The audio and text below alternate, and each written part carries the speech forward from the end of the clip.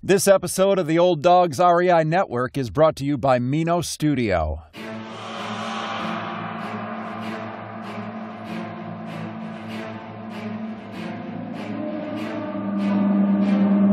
In a world where jobs are how most people make money, one man, one desire, one challenge dares to break the mold.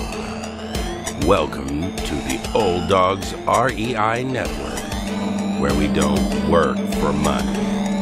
Money works for us. Coming soon. Viewer discretion advised.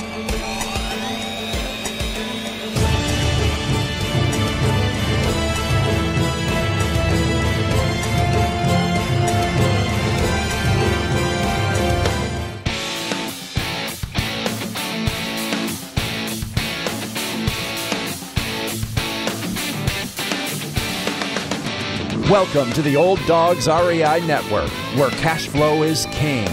Real estate investing, the means, so you can enjoy your retirement dreams. This is the show where we cut right to the chase. No sales pitch, no long monologues, just simple how-to real estate investing advice, so you can earn the passive income you need to enjoy your retirement today. And now, your host and chief old dog, Bill Manacero. Welcome to the Old Dogs REI Network. I'm your host, Bill Manacero, and this is the show where 50-plussers and anyone else who wants to join us get solid, no sales pitch real estate investing advice to help generate real cash flow. This podcast airs twice weekly on Mondays and Fridays, and if you aren't already a subscriber, go to iTunes, type in Old Dog, spelled D-A-W-G, find our podcast, and subscribe. Well, I am very stoked about today's show. This is really fun, and I'm excited here because I have like one of my favorite people in real estate here. This is a gentleman who has been on the show twice, but he just he's just not another guest. Okay, this guy, let me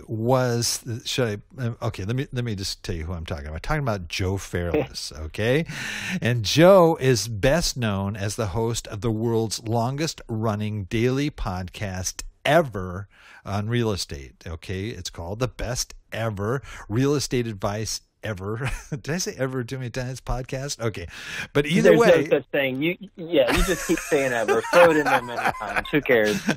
Okay, it's so complicated to say, but it's great for Google searches for SEO purposes. I figured you had some kind of marketing purpose in there, but Joe is known also as the best ever first guest on the Old Dogs REI Network. That's right. He was on episode 001, okay? Way back on May 17, 2016, our first episode. So that's right. And this is a guy I've got a great deal of respect for, except this one piece of advice he told me I should start a podcast, okay? And I'll never forgive him for that. No, just kidding. Actually, that turned out to be the best ever real estate-related advice I've ever had, okay, to date since becoming a real estate investor, okay? Let me give you a little more background on Joe. He was the youngest VP of a New York advertising agency. He left the fast-paced, exciting world of advertising in 2012 to pursue real estate investing full-time. And at that time, he owned 4 single-family homes that produced monthly income. Now, I don't know if it was enough for him to live on at the time, but anyway, he did quit and he did have those properties. Later, he decided to go exclusively into multifamily, and his very first deal was a 168-unit apartment, of which he raised $1 million from private investors. This is his first deal. Okay, this is amazing. Well, he gets more amazing as we go on here. Joe now has control of more than $572 million worth of real estate. He has written 3 books, Real Estate Investing Advice Ever, Volumes 1 and 2, Best Ever Apartment Syndication book. His books have also been endorsed by Shark Tank star and real estate mogul Barbara Corcoran. Besides investing and hosting a top podcast, he writes a blog, which includes nearly 1,400 informative posts, is an avid philanthropist. He coaches. He hosts the Best Ever Real Estate Investing Advice Conference, okay, there's one coming up in February 2020. And that's just the beginning, okay? What he does. Some trivia on Joe, okay? Team captain of a championship flag football team. He performed stand-up comedy at Gotham Comedy Club in New York City. Now, that one I didn't know about until I actually researched and saw it. I didn't know. That is hilarious. I want to hear some jokes during this thing. So, Which is why I don't tell people about it. So, it was a short-lived stint. I did it once. It was in front of a very friendly audience. It was like half my coworkers and then a bunch of other people who were there who were just drinking, and so anything was funny. And it was it. I just did it. I actually did it twice. Once at Gotham Comedy Club and another at some place that shut down shortly thereafter because I was so terrible at it. So I don't have much in this tank for jokes. It reminds me of the Finding Nemo, the part where they would always, he's a clownfish. Everybody would always ask him, say something funny, Right. Yeah. This one like joke that they really started, their eyes just glassed over. Anyway. Also, he attended more Third Eye Blind concerts than anyone you know. Okay, and that's for those who know who Third Eye Blind is. But I'm sure they're like really just this great sort of like indie band type thing, maybe. I don't know. Okay. I'm too old to know. They might be, who knows, they might be the number one band in the country for all I know.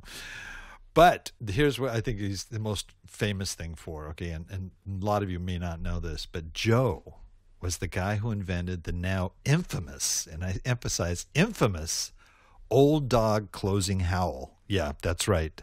Joe was the guy who said, hey, shouldn't I howl or something? And that launched us into, we've got howls from Robert Kiyosaki, Ken McElroy. I mean, we've got some of the greatest howls out there because of Joe, okay? And it launched into the actual Golden Howl Awards, which we celebrate annually and give out, precariously. But anyway, that is it. Joe, welcome back to the Old Dogs REI Network. We're pretty much ready. I'm most proud of the howl. I out of all those things coming up with, or I don't know if I came up with it. I don't remember, but I do remember talking to you and be like, hey, when aren't I going to actually howl right now? And you're like, howl away, and I just let it rip, and it felt good too. It felt real good to howl. Oh. I think we should all howl at least once a day. I couldn't agree with you more. In fact, we might even put out like a little, sort of a, with music in the background, like people can listen to and get their howl on, kind of. Yeah, that's good. Start your day off. Wow. Well, Joe, it is great having you back on, man. So great to hear your voice, and you don't even sound tired. No, well, that's because I just drank a green drink that has kale, spinach, romaine, cucumber, celery, lemon, lime, and ginger in it. Oh, so I got all sorts of energy. Sounds good. That sounds really good. Oh, man. Yeah, it was. All I had was a stale cup of coffee. What is going on? Oh, I know. I just, it's all the time it takes to like cut all those things up though and put them in. We have a juicer, this like, massive juicer that's like, state of the art type thing, but it takes like a day, to clean all the vegetables and cut them up and stuff. But it's worth it. It's worth it, man. Definitely. And so you're sounding healthy and good. So I've got to get back and do that. Well, Joe, last time, or actually from the first time I interviewed you, okay, you were a first guest, as I mentioned. In 3 years, you had acquired up to $28 million in real estate at that time, okay? So here it is 3 years later, and it's like proportionally just totally out of line here with $570 million in real estate. I mean, this is like, what are you doing? It must be those drinks or something. This is like, that is unbelievable. You have grown tremendously since the last time I talked to you. Even when 2017 you were on, we talked about sponsors and deals. A great show too. So, man, tell me about what's going on. What have you been up to? Well, I'd say the first thing, I was listening to your introduction before you started introducing me, and you mentioned to subscribe in iTunes. iTunes is going away, right? You know that, right? No, I didn't know that. Yeah, Apple plans to end iTunes, so you'll need to send all these wonderful listeners to probably their app on their phone to subscribe, because I'm not sure when iTunes is going away, but they announced it at the end of May.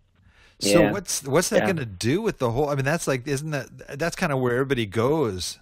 I don't know how many people go on their desktop into iTunes, but most people, from what I've seen, access the podcasts on their phone and in their car, and that will all still remain there. It's just the actual iTunes, I guess, software. Yeah, that's going away. But yeah, just wanted to let you know about that. Yeah. Besides researching iTunes news, what else have I been up to?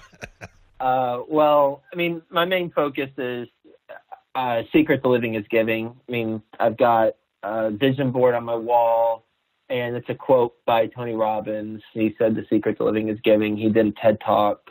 I don't know how long ago it was, but he did a TED Talk, and he mentioned that, and it always is stuck with me since. A couple other quotes, Zig Ziglar, "Help everyone get what they want, you'll get everything you want," and the secret to service to many leads to greatness. So those are three quotes that I really live by and are ingrained in what I do. And, anytime I'm about to jump on a conference call to talk about an opportunity with investors, I think about how investors need this opportunity, because it's something that is so special, and something that I feel grateful to be able to offer them. So I put my heart in the right place, and I come at it with pure intentions, because I want to help them achieve their financial goals. And I think when we have that type of mindset, then we are going to do better than not in business. And I was listening to a Jim Rohn this morning when I was working out, and there's a pretty cool mix of Jim Rohn speeches and also like jazzy music. If you search in Spotify, for anyone who uses Spotify, Jim Rohn, JimRohn, I think that's how he spells his name, and just search that in Spotify, and you'll get some playlists where some DJs have mixed Jim and also some music, so you can listen to motivational stuff and still get some upbeat music. Well, I was listening to it today, and he talked about how his mentor said, make a goal of being a millionaire, and make the goal not for the money that you'll receive, but who it will make you become, and then give away your $1 million. Now, I don't know if anyone's ever done that, where you make your first $1 million, then you immediately give it away to a nonprofit or something. Maybe people have. I'm sure some people have. But the point of it is, have a monetary goal, but the monetary goal isn't to actually receive the money. It's to be the person who you need to be in order to accomplish that. And I think that's the key, and that's what I'm focused on. So, yeah, that's what I've been up to. I'm focused on personal development. I'm focused on continuing to add value to our investors. And then the way that my company's Ashcroft Capital, the way my company that I co-founded with my business partner, Frank, has been able to grow. And we closed on a couple deals last week, so we're at $610 million now, is through the partnerships, and identifying what each of us are really good at and what we're not good at. Because in order to be successful in any business, and real estate and apartment investing certainly is in this group, we have to know what do the best of the best do really well in our industry, and then identify by looking at ourselves in the mirror and saying, okay, the best of the best do this very well in our industry. So these are the skill sets that are required to be a top-notch performer in our industry. So knowing that these skill sets are required, which of these skill sets can I excel in? And which one, if I'm being honest with myself, or which ones, if I'm being honest with myself, is just not in my nature.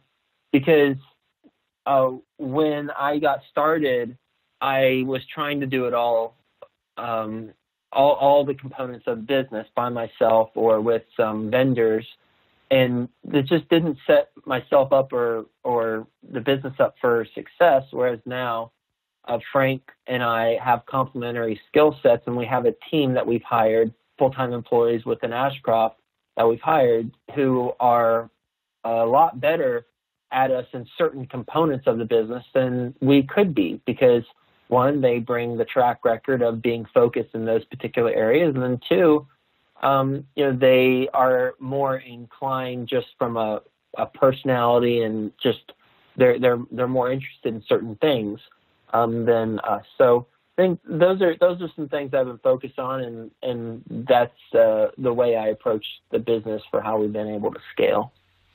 That's great. Now, maybe can you zero in on some of those Sure. skill sets that you're talking about? Yeah, absolutely. So there are three main things we need to do in order to have a successful business in apartment investing. One, we need money. Two, we need a deal. And three, we need to execute.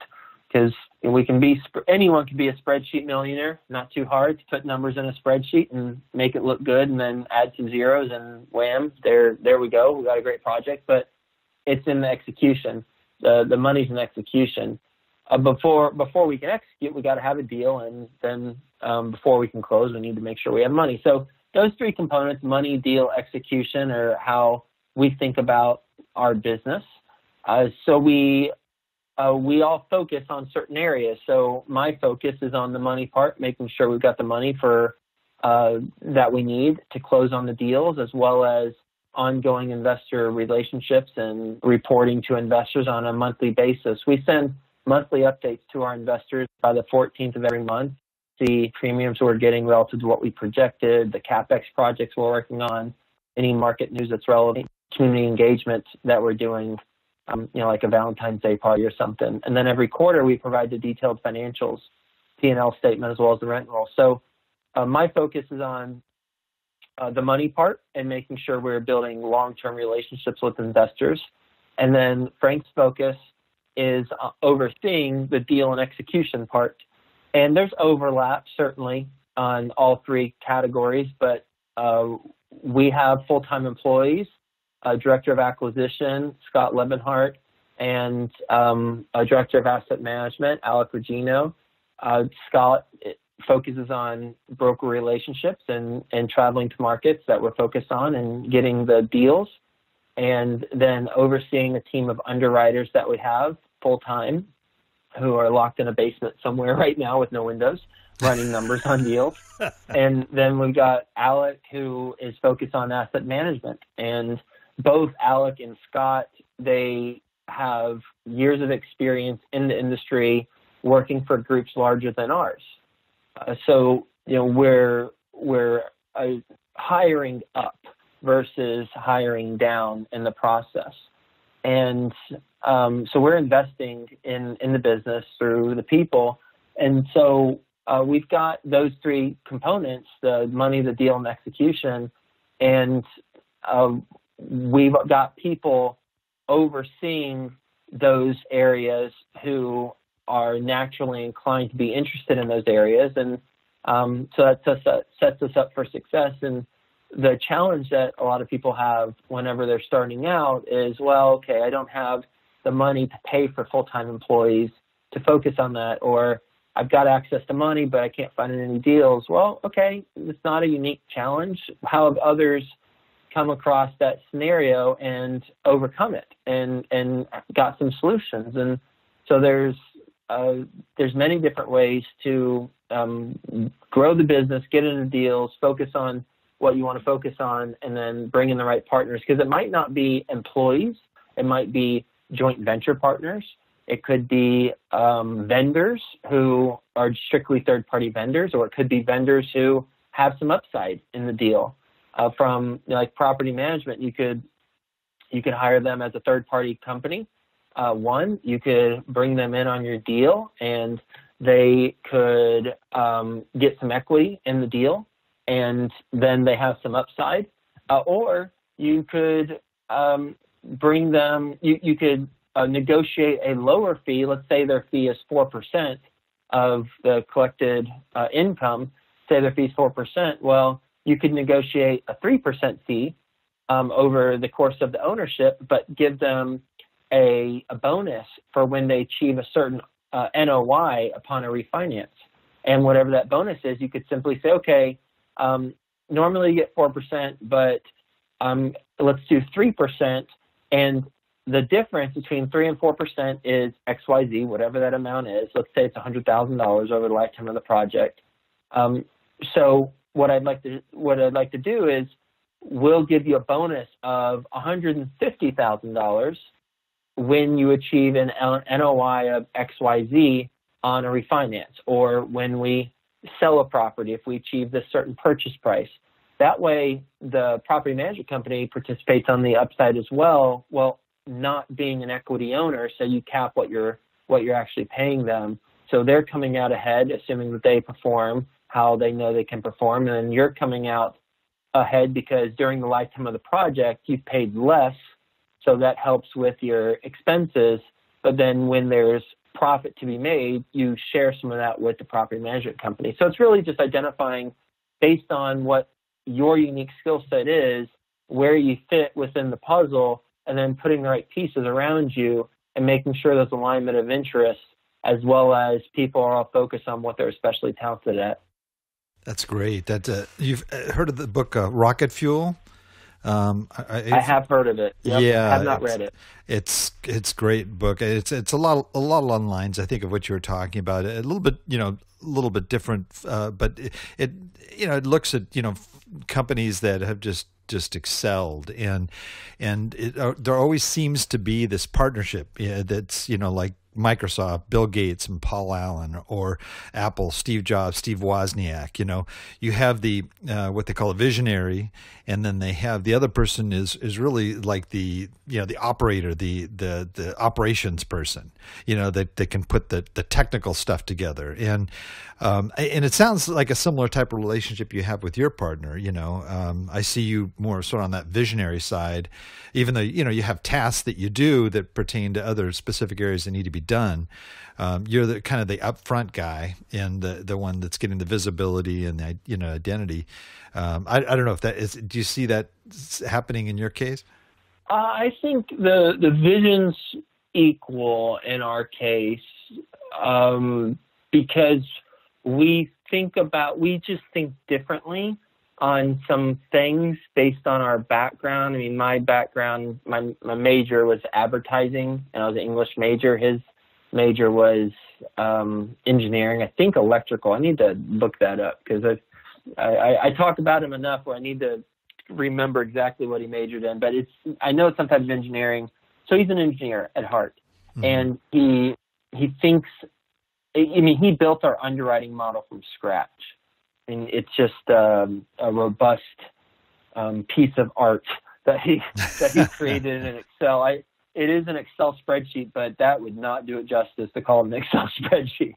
Like it's a powerful machine that he created. He's a spreadsheet wizard. So, and I am not, although I work my way around it, but it's just a different level that he's at. So we think of different things in terms of where we're headed, but then we are able to communicate along the way very well with each other. And that's one key to partnerships, to know what type of communication do you prefer, what style, the frequency, and make sure that the other person's on board and is aligned with that. Because especially if you were working in different areas like we are. I'm based in Cincinnati. My wife's from here, so we live here. And our headquarters, the company headquarters, is in New York City. And that's where Frank works, and that's where most of our team is.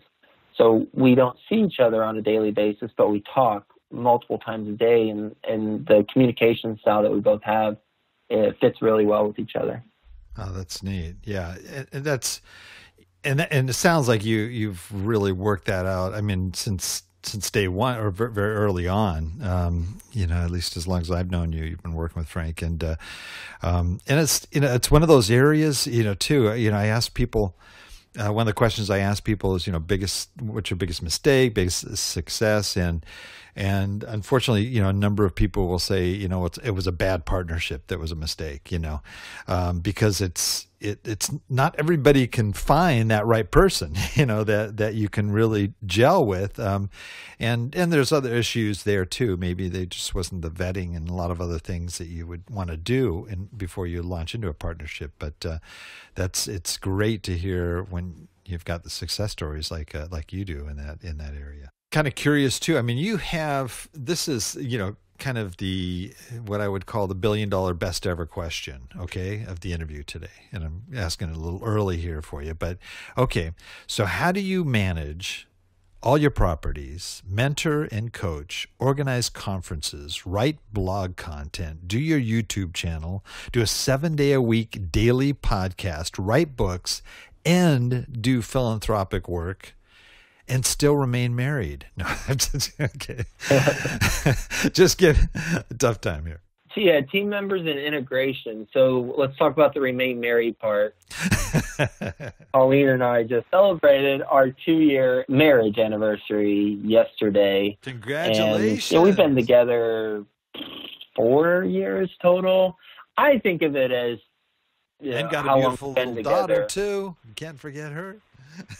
Oh yeah. Yep.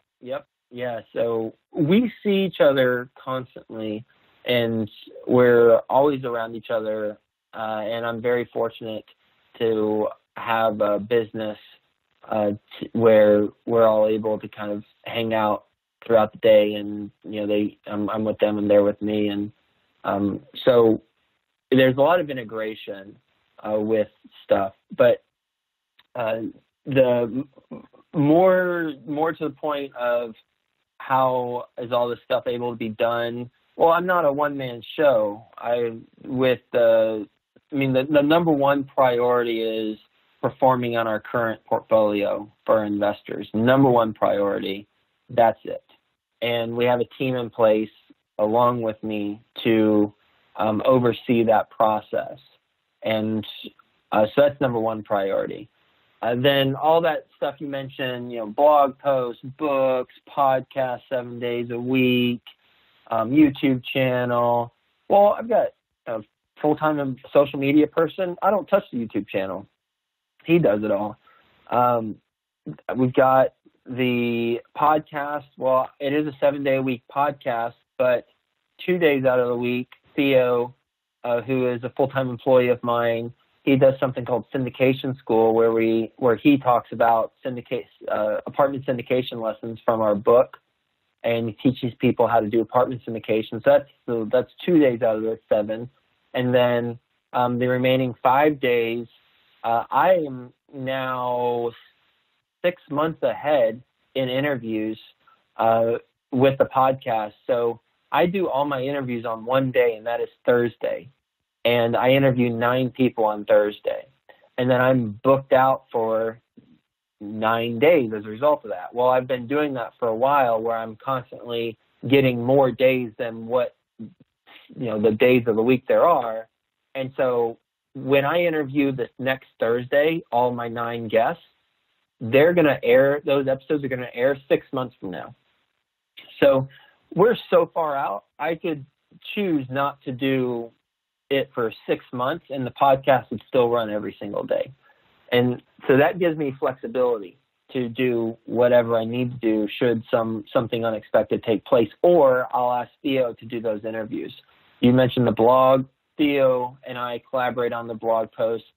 I put the outline together. I give ideas. He writes the content, and then I review it and I update it. You talk about the books, same thing. So it's just team members. That's it. I've structured the company and the business so that it's not reliant on me, but I ideally enhance the operations by being a part of it. Man, it's a lot of plates to to spin, to keep spinning, even though you're not doing everything. It's one of the things too. I was really curious about. Do you ever run out of guests? Is there ever a point where you're kind of like, you've got somebody saying, okay, look, we've got, the guy that details Robert Kiyosaki's car. He wants to be on the show. Sure. No, I mean, that's a lot of shows. And I'm always like, conscious of, hey, I got to get, it's got to be a good guest. It's got to be, I mean, that's got I mean, I know you're not necessarily handling that, but. Yeah, I'm not handling that, but I'd say, it's something that, Jordan Peterson said that I happened to catch one of his videos, and it resonated with me, and that is, we can learn something from everyone that we come across in life, and if we don't learn something from that person, it's not on them, it's on us. So it's our responsibility to ask the right questions. It's our responsibility to get the information from them through the conversation. And if we don't, that's not their fault. It's just how we approach the conversation. So it's less important for me to pick the right guest. It's more important for me to pick the right questions during the conversation, because I have a firm belief that I can learn something from anyone. That's great. I agree with you on that one. Totally. Wow, this is really exciting. Just just having you on and hearing just all the great stuff that's happening. Do you go to New York often? Do you ever interface with those folks there, or is it all by phone and just sort of conference calls, that kind of thing? Yeah, well, I have a 7-month-old first kiddo, and I have not been. Yeah, we haven't been traveling as much as a result of pregnancy and kiddos and stuff, or kiddo, singular and stuff. So, is there something you're not telling us that we should know about kiddos? Did you say? Oh, no. One, okay. For sure. One. So, I don't travel to New York very, very often, but we meet a lot of the times at the properties. So there's not really a reason for me to be in New York City at the office. It's more relevant for me to meet up with team members at the properties that we own or that we're looking to purchase. And so that's when I see most of the team. Gotcha. So you're going to every property purchase, or at least going to see, at the inspection, or at least to check out the properties? Yes. I want to respect your time here, and don't want to run too long here. But I did want to ask you. We've got our folks are 50 plus in age. They're many of them are working sort of toward retirement. They're getting ready. There are those that are already in retirement, and there's sort of a range of different places that people are coming from. Some folks are, maybe they got their nest egg and they're ready, to retire, and putting it together, kind of last finishing touches, and they're really concerned about, will that sustain them through their entire lifetime, and if so, will they have to compromise their lifestyle today to do that? And then there's others that are saying, gee, I don't have enough for my retirement. I'm going to need to fill the gap there. And, I'm going to need that additional cash flow. And there are those that are saying, hey, I'd like to be able to leave a legacy to my kids. I just don't want to eat up all the money and then my kids are left with nothing. I want to be able to leave them something. So there's a lot of different needs that are the focus of this audience. But, I wanted to sort of ask you for you are the guy of the best ever advice here regarding real estate investing. So what would be your advice for those folks in terms of, looking at real estate investing as a means for them to be able to fulfill those goals? I think I was on a call today with someone, and they had about a dozen properties, about worth around, I'll call it $1.5 million, all owned free and clear. Cash flow is around $5,000 a month. And they were asking me, just my thoughts on that, and because they wanted to do something with it because there's a lot of equity trapped in those deals. And my thoughts during that conversation are the same thoughts based on your question, and that is the way to generate the significant income while still being conservative is in real estate is to buy cash flowing properties that have value add components to them. And so my suggestion is to invest in deals, find operators. If you're not wanting to do it on your own and hire your own management company, find operators where you can invest into cash flowing properties that make money day one, and then have a business plan to increase the value. And by doing that, you're getting the best of both worlds. You're getting the cash flow that is, that comes with real estate investing, at least comes with investing in the right properties, but you're also getting the upside potential of the forced appreciation through renovating the interiors, increasing the rent, adding amenities, whatever the business plan is. And that's something I didn't recognize when I was starting out. I bought properties, my single family homes, I bought them, and I didn't have a value add business plan. I just bought the homes and they cash flowed, and it was great. I was fortunate that I bought them at the time, the single family homes that I bought when I started out, and they were relatively low price point, and they've appreciated greatly. So now I can get that equity and roll that into some of our apartment deals that are value add deals. But if I had known what I know now when I was starting out, and I still was buying single family homes, I would have bought more value add deals where we could force appreciation, buy or low force appreciation through something, and then increase the value that way. That way you're not crossing your fingers and hoping that the market continues to appreciate and you benefit from it. It's icing on the cake when that happens, but if you have a specific business plan for how to force appreciation through some tried and true method, and the property currently cash flows day one, then you're mitigating the risk while benefiting from potential upside. Great advice. That's so true, and I think that's one of the things that's so appealing about multifamily is that you can. I mean, I guess you could do value add with single family homes, but it's not going to do anything exponentially as compared to a multifamily. I mean, where you could double the value of a property in essence, if you did the right kind of deal on the value add side. I'm sure you've seen that with some of the projects you guys have done. Yep. Thank you. That's great advice. Before we close, I did want you just to address a little bit. One of the things that I think is very impressive about what you do is your commitment to giving back. And I thought if you could just let us know some of the things. I knew way back when you were doing, Texas Tech and Junior Achievement and so forth. But I know you've got this thing that's at least is new to me, is sort of like giving back through advertising scholarships and maybe you could, some of the other causes that you're involved in. Maybe you could just give us sort of a little idea of what some of those things are. Yeah, I do it in a more formalized method now. So bestevercauses.com is an initiative that we've been doing. When I say we, it's my wife and I have been doing for, I don't know, maybe a year, maybe a little bit longer. I'm not exactly sure.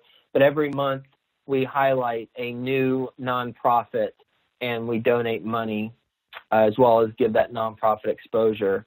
So go to bestevercauses.com. You can see all the nonprofits that we've highlighted. Kids Cancer Alliance looks like this month. St. Jude Children's Research Hospital.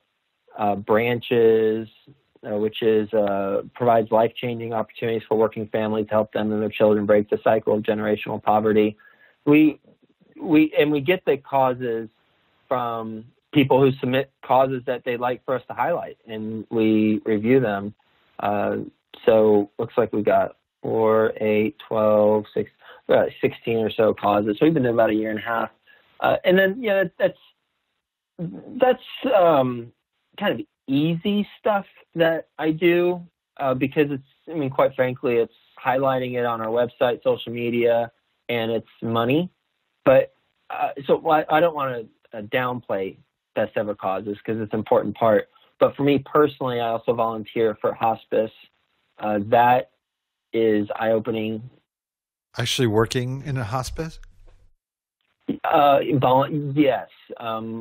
Wow. That's awesome. Visiting patients. Yeah, I've been doing that for about a year. So approximately twice a month, I will visit with a patient. I've been doing that for about maybe 2 years or so. And that is most impactful for me personally, just for many, many reasons. And yeah, I'm involved in other things like junior achievement, but quite frankly, I'm on the board. I don't think I really add a lot of value. I just sit in a monthly meeting and listen to stats and stuff.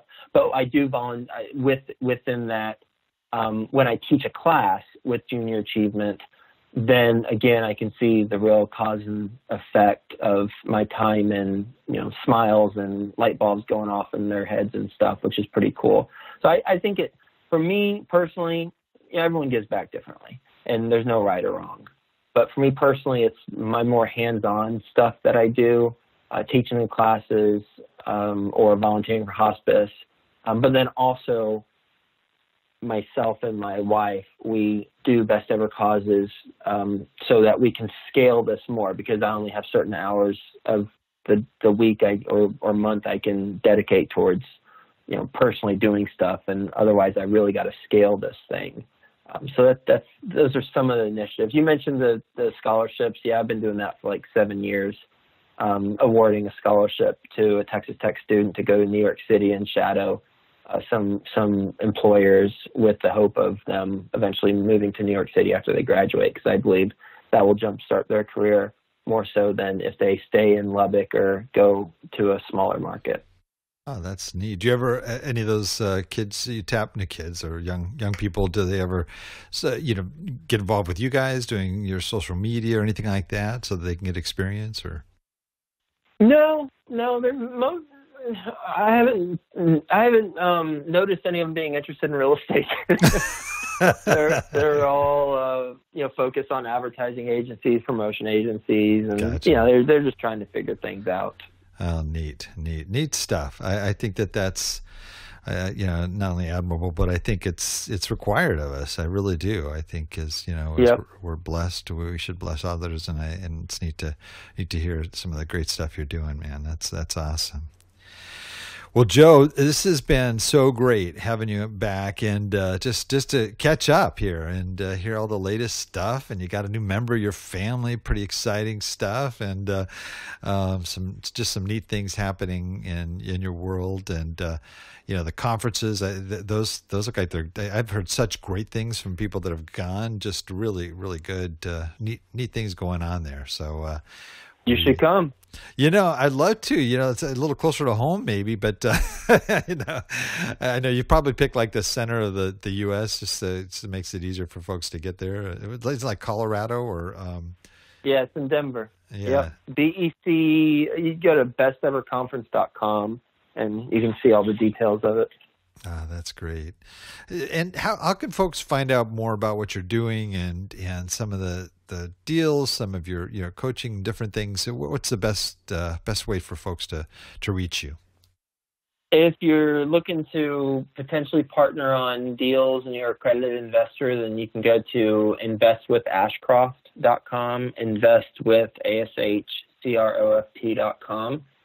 If you're just looking to learn more about apartment syndication, then you go to besteverpassiveinvestor.com. Now, that's a resources guide that we put together that would be very helpful. Or if you're active and you want to learn more about doing deals, you can go to apartmentsyndication.com and a bunch of content there for if you are wanting to put together deals yourself, and a bunch of good resources for you. all free. Great. Man, I love it. Well, we have this tradition here, Joe, as we close out our show, Joe, that, this guy came up with about, just closing with your best old hound dog howl. And wondering if you wouldn't mind. Who came up with that idea? I don't know, man. I don't know. The same guy got me into podcasting. But anyway, I'm not going to hold you guys. So are you ready? You think you can do as good as you did on the first show? You had your green juice. I have my green drink. Yeah, got my green juice. Ready to go, man. So let's give it a try. Let's see how it goes.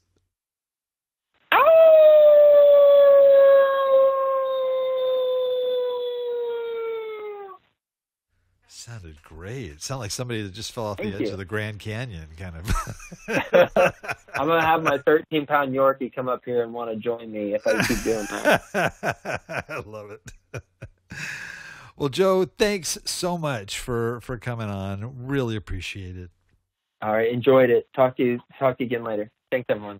Okay, you bet. Also, I want to thank all our old dog listeners out there, too, for joining us. I know there's a lot of other things you could be doing right now, but the fact that you've taken the time to join us means a lot, and we greatly appreciate it. Please note everything we talked about today it is accessible in our show notes. Links and all the other stuff that Joe presented here can be found in our show notes at olddogsreinetwork.com/blog, and just look for the episode with Joe Fairless.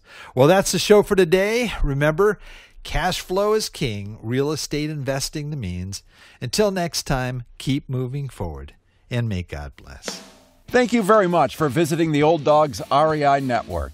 We would greatly appreciate if you would stop by iTunes and let us know what you think of the show. We would love if you could subscribe to the podcast, give us a 5-star rating, and write a review. The more ratings and reviews we receive, the more visible the podcast will be to others. Thank you.